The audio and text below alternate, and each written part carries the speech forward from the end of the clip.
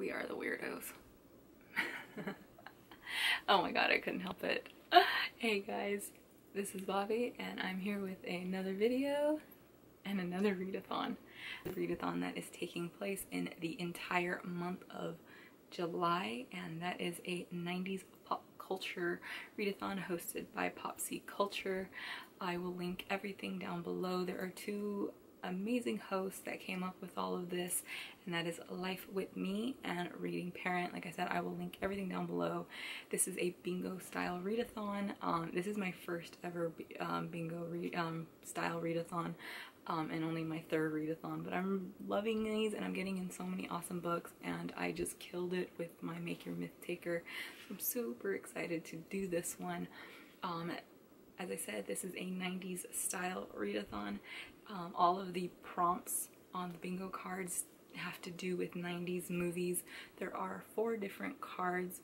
There is the teen drama card, the thriller card, the family affair card, and the adult table card. It was really hard for me to narrow it down to the 2 that I knew I wanted to do 100%.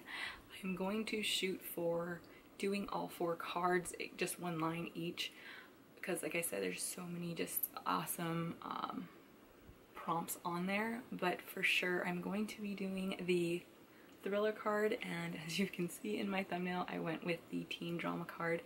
And you know what, I gotta pat myself on the back because I managed to pull a craft, what you call it, Nancy Downs look, and a Cher from Clueless look, all with what I had in my closet. So yeah, I am very proud of myself and I absolutely love this, and I am totally going to be doing this as an actual outfit. So yeah, I am so excited for this. As soon as I found out about it, I knew I was going to do it, and like I said, there's so many cool prompts. I really want to go for doing at least 1 line on all 4. And I've even saved some of these prompts because I just really like the idea of building a TBR off of prompts normally, because I'm not sure if I'm going to be doing a readathon next month or not. So let's get down to business. I am just totally loving this whole look. Like, I'm not even gonna lie.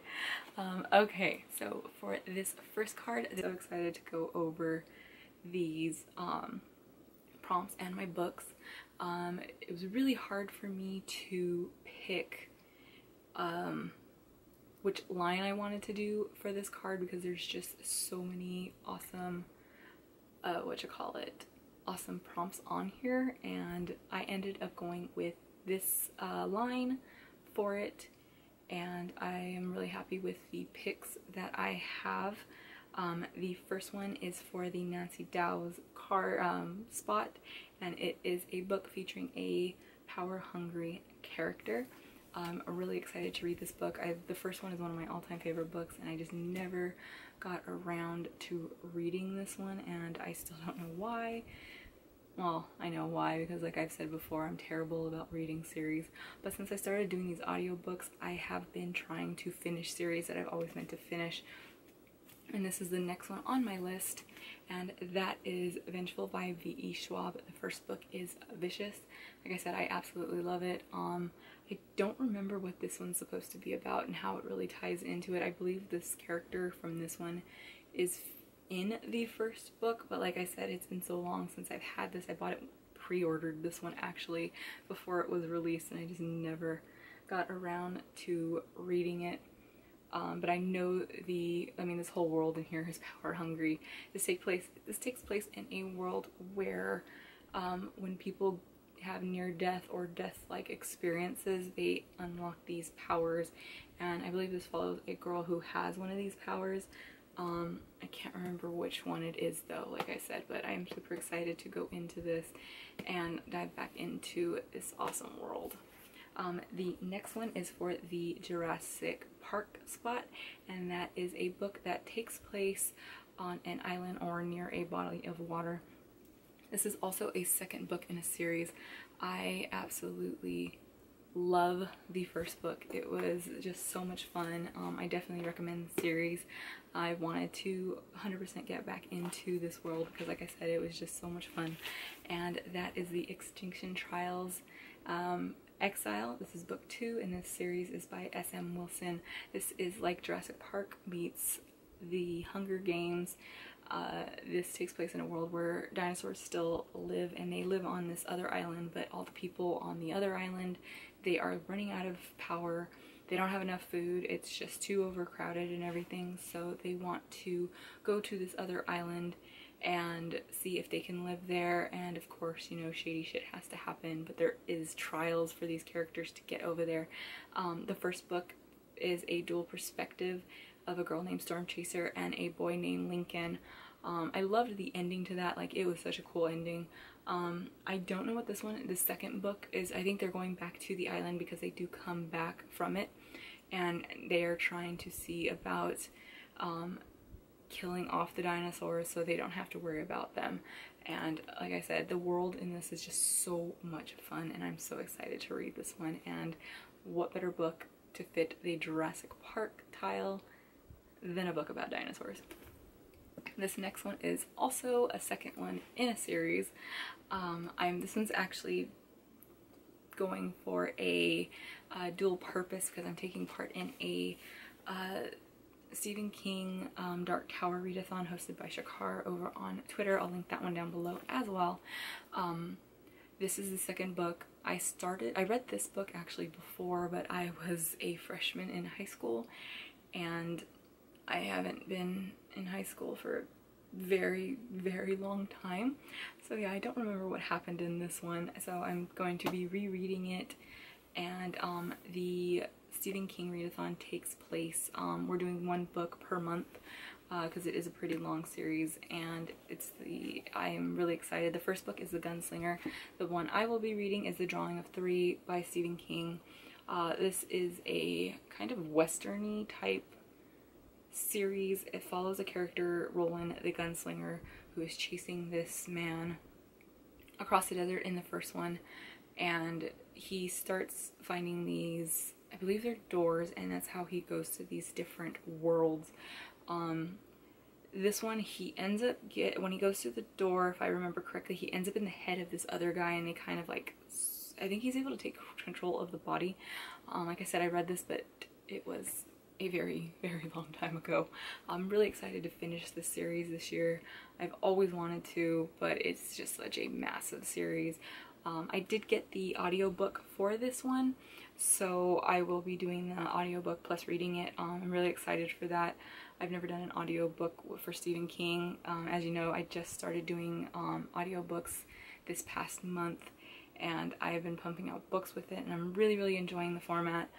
So I'm excited to get back into this world again and reread this one because I remember absolutely loving it. I believe this was a 5-star read for me. The last and final prompt is for the movie The Faculty, which if you have never seen The Faculty, watch it. It is one of the best freaking horror movies from the 90s. Like, I love it. It is so freaking cool. It's so much fun.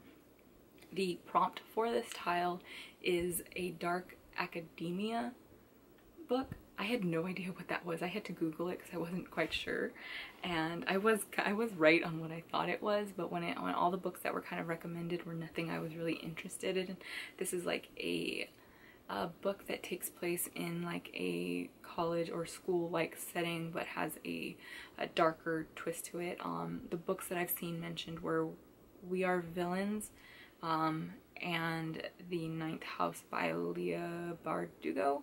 I don't have any interest in either one of those, but I started this book back in April. I made it 150 pages in, but I'm liking it now. My problem was the first 50 pages absolutely killed me. I hated every single page for the first 50 pages. The writing style was very kind of odd. The footnotes for it threw me out of the book, and I just had the hardest time reading it. And by the time it started getting super interesting and I started liking it, I was already tired of it. But I am determined to finish this book. So I threw it onto this. It fit the prompt for me. I don't know if it truly does, but for me, I'm using it. And that is Nevernight by J. Kristoff. This takes place where there is a girl, Mia. She ends up she wants to be an assassin, and she goes to the school where they train these assassins. And like I said, I am really liking it now, but the first 50 pages when it came to the footnotes and just everything, I hated it. Like, I almost just totally gave up. I'm really glad I didn't, because as soon as she gets to the school, it picks up and it's awesome, but like I just got so tired of it when I was reading it originally. But I am determined to finish this book, so I put it on this list. I'm going to do it. I was hoping to be able to get the audiobook for it, but there's like a 13-week wait, so I won't be getting it. But I know I can do this one. Like I said, I'm 150-ish pages in, so I am excited to finish this. I've heard nothing but good things about it. It's definitely a book that I know I will like once I finish it, but like I said, it was just those first 50 pages, just I did not fill it. So that is my first card for this readathon. I can't wait to go over my second card and get all changed up, because this has been so much fun. I love this whole getting dressed up thing. So thanks for tuning in, you guys. So give me just 1 second. So for this second card, we're gonna be rolling with the homies into the teen drama card. I really like this one because nothing says 90s teen movies like teen drama, and if you don't like that, then you can talk to the hand. I really liked the prompts for this card. It was really hard for me to narrow it down on what pattern I wanted to go for. This is the one that I ended up deciding on. Some really great, I managed to pick some really great books for this, and the first prompt is a clueless character. This one tripped me up quite a bit at first. I didn't really understand what it meant. I thought maybe a book based around a character from Clueless, which is a little weird, but thankfully I wasn't the only one, and they cleared it up, and it was a character that doesn't really know what's going on. It could be a mystery or a thriller. Just somewhere along the line, someone has to be clueless. So for this one, I ended up going with The Cheerleaders by Kara Thomas. This is a thriller set in a small town where the entire cheerleading squad ends up dying. There's, I believe, a murder, car accident, a suicide. There's only one left, and the next year, so they end up disbanding the cheerleaders in like a remembrance for them. And this follows one girl. She's, I believe, the last cheerleader left, and they're kind of unraveling the mystery on what happened and why it all happened. It sounded really cool. I got this as a gift, and I'm really excited to get into it. I'm still kind of making my way into the thriller genre. It's still fairly new to me, so I'm really excited to start with this one. The next one is for the prompt, But I'm a Cheerleader, which was one of my absolute favorite movies. I used to watch it all the time with my younger brother. I loved it so much. And the prompt for that is a book featuring a sapphic romance. I ended up going with These Witches Don't Burn by Isabel Sterling. A friend of mine really loved this book. She couldn't stop raving about it, and I've been dying to read it, and I've heard it's really great. Definitely an underrated book. This has to do with a teen witch who she just broke up with her girlfriend, and they are both witches, and it's this big kept secret, and some things start happening around town. A new girl who I believe is a ballerina moves into town, and she really likes her and stuff, but then these weird shit starts happening, and she needs to get help from her ex, which she does not want to talk to. I've heard this is really cute and really fun, and I can't wait to start it. It looks really cool, and it's been on my TBR for a while, and I'm really glad that I get to dive into it. So for book 3 is Courtney Shane, who is from Jawbreaker, and the prompt is a book that intimidates you, which honestly is the perfect prompt to go with Courtney because she's a bitch and I love her because Jawbreaker is amazing. The book, this was really hard to narrow it down. I wasn't sure what I was going to go for. It was kind of a tie between two books. but this one won out. I kind of did a random pick on it. The other book that I was going to do was Priory of the Orange Tree, but I knew there's probably no way in hell that I was going to be able to finish that and get other books in, so I ended up going with this one, which is just intimidating for me because I've been wanting to get into not only this author, but into this world, and the books are all pretty long, so they've all intimidated me, so I'm really glad to finally dive in, and I am hopefully going to be able to get the audiobook for this so I can follow along with that because I've really been loving audiobooks, and that is Elantris by Brandon Sanderson. I can't even tell you really what this is about. Like, it's been on my TBR for a while and I always hear it recommended, and just I've heard nothing, and I mean literally nothing but good things about it. I think this has to do with like all of the magic goes out of a town, or that might be the Mistborn. I can't remember which one, what happens in this one. I want to go into this like completely blind because when it comes to more of the like really big epic fantasy, I literally just want to be absorbed into this world. I don't want to know what to expect.